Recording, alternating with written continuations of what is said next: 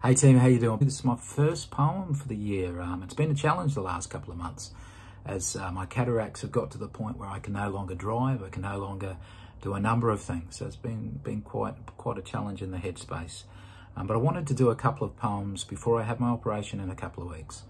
And so I'm sitting in my room with big screen TV trying to get the words out so that I can get them on this recording. And so this first poem for the year I've called Pinpoint Vision. The last few months have been a blur as I battled with my eyes until one life-impacting moment came along to my surprise. It was at the ophthalmologist where the penny hit the ground, having eye test after eye test until one test proved quite profound. Read the top line if you can, they asked me in a test, but I could only spy a blurry blob straining hard to look my best. They then placed glasses on my face all blacked out for my view, with the only respite for my eye a tiny pinprick to see through. They then asked me read the bottom line and my mouth dropped to the floor. The letters stood out clear as day and I wanted to read some more. I asked the doc, how can this be, this gift of regained sight? He said by minimising what I see help bring my focus tight.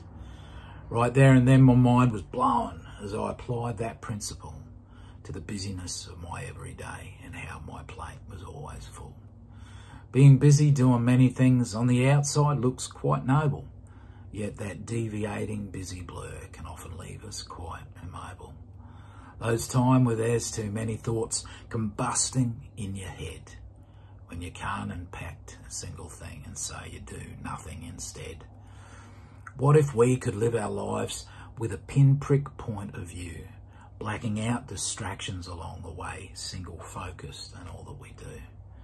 Could it mean that more people close in on their goals or at least have more peace at night, creating some time through clarity of mind, making that heavy load light? My challenge to all in the busyness of life, put your calendar under the scope. What simple distractions are blurring your day that challenge your ability to cope?